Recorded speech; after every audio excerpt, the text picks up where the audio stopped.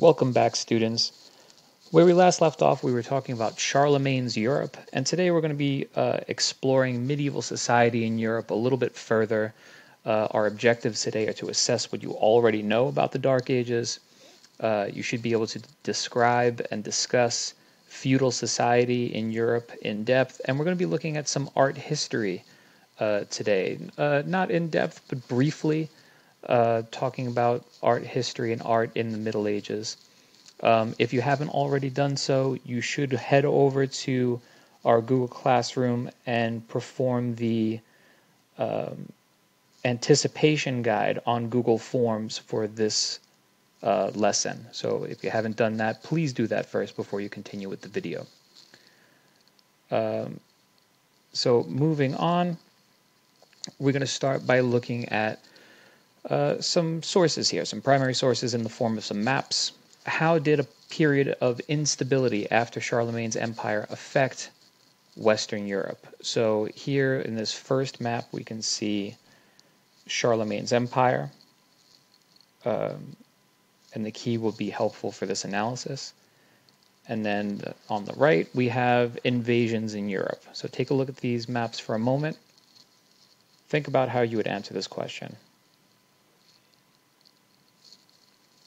So the first thing that you might notice by looking at these two maps side by side is that we have a cohesive empire on the left, even as it's divided into Eastern, Central, and Western kingdoms. It's still under, the auspices of Charlemagne. On the right, we see that this same empire is a battleground, that it's being attacked on all sides, from Vikings from the north, Muslims from the south, and Magyars from the east. The Magyars we haven't spoken about much, but they're an ethnic group from around the Carpathian Mountains in what would be modern-day Hungary and that region.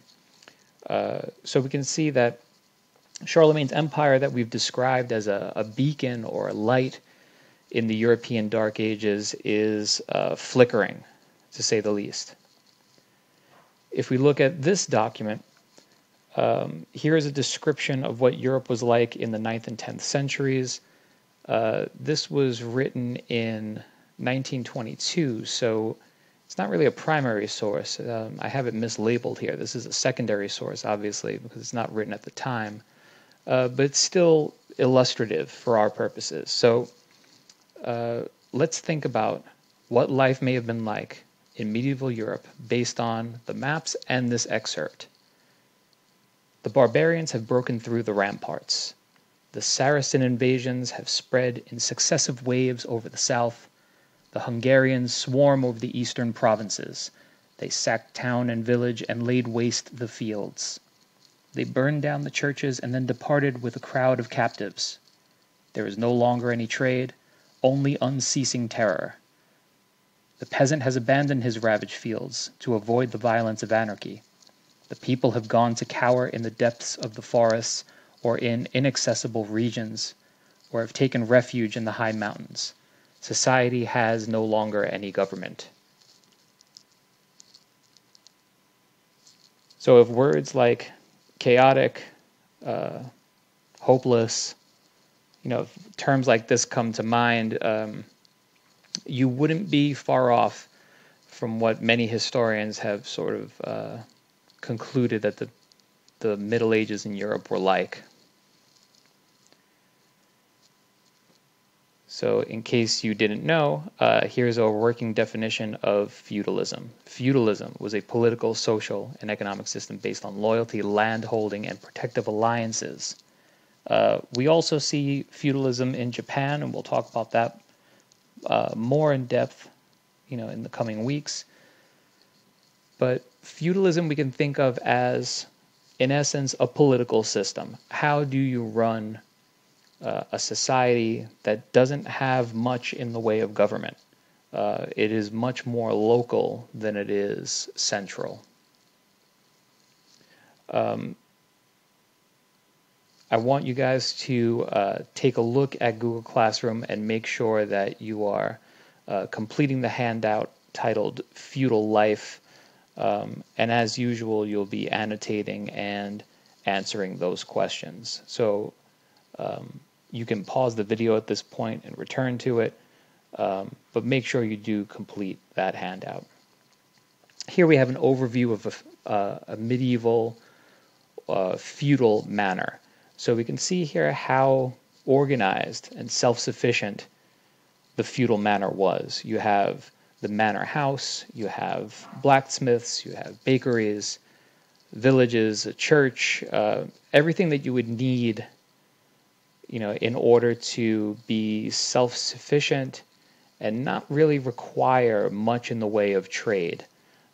Most of what you would need for basic survival would be right there. And in this particular time in our own history, it makes me wonder how forward-thinking these people were, that they would want everything to be within arm's length. Here's another view of, or another recreation, we should say, of a feudal manor. And again, very similar layout. The manor house, the church, the fields for planting. You have the various trades, the mill, the blacksmith, the bakers and such. So that brings us to another term that we should know, which is manorialism. And manorialism is the economic system. It sort of explains how land is used. So where feudalism describes the political system of who's in power, manorialism describes the economic system of what people are doing with the land. So in this case, the lord of the manor is given a gift of land in exchange for his loyalty to some greater individual, a king or a greater lord. And then the lord can exploit the serfs who are tenants to work his estate.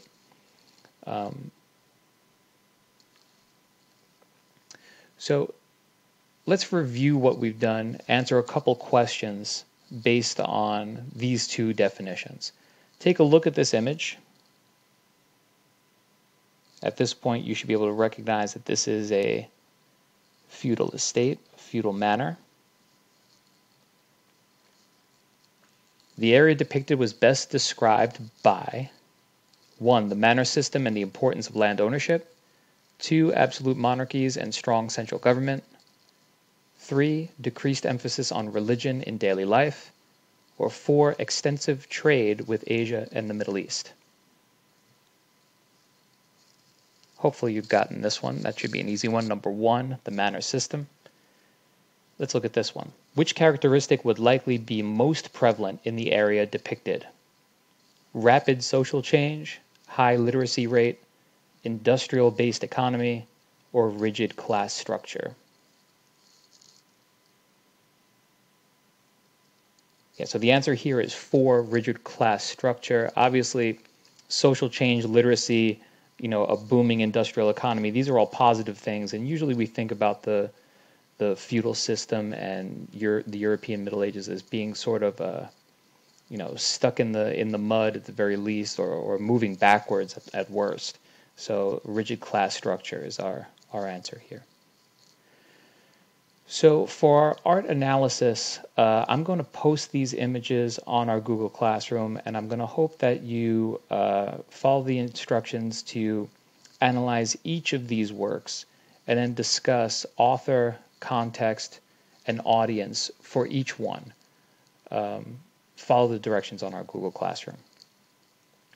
I want to show you some art that I've personally witnessed. These were all taken at the Cloisters Museum, which is part of the Metropolitan Museum, and this was in Upper Manhattan.